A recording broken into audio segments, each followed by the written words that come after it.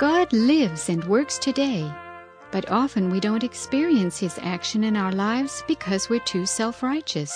We're too busy trying to be right. Today's meditation by Basilea Schlink takes a new look at what it means to be right with God.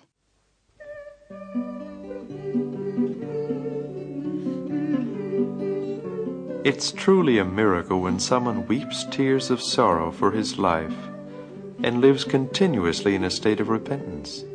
Self-righteousness, claiming one's innocence, and in doing so often blaming God, is an inheritance from Adam and is found in all of us. Some of the worst criminals have this urge to exonerate themselves. They claim innocence in the face of the most heinous crimes. Prison chaplains write that there's no place like a prison to find so many self-righteous people who claim they are imprisoned unjustly. However, the same holds true for the most pious churchgoers. We human beings simply want to always be right. We see no need to change, no need to repent. We excuse ourselves and refuse to admit our guilt. In defending ourselves, we often become angry and abusive to others. We think it's perfectly right to react in this way because everyone else has been so disrespectful and has mistreated us. It doesn't matter that we've been furious and abusive. Our feelings were hurt. Is it our fault if we're so sensitive and easily upset? Or perhaps we've been misunderstood and mistreated in our marriage. Or we're filled with bitterness, envy, and hatred because of our failure in life. How can we be different when God has made us the way we are?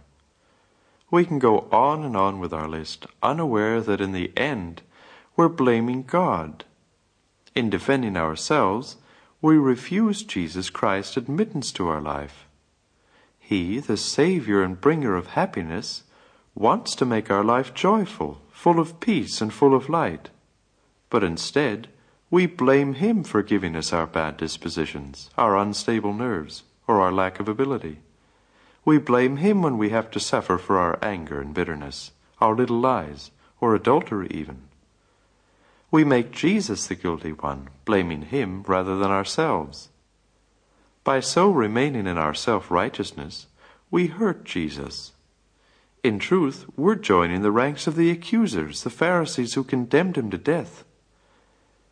We're blaming Jesus who died for our sins, who is Savior, Comforter, and the source of all joy.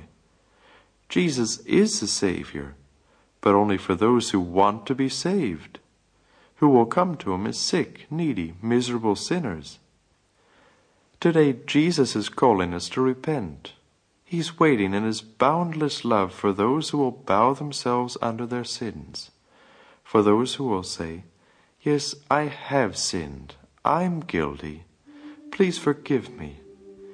He's waiting for us to respond in this way so that He can help us and remake us into His likeness. Will you come to Him today with all your sins? He's waiting for you.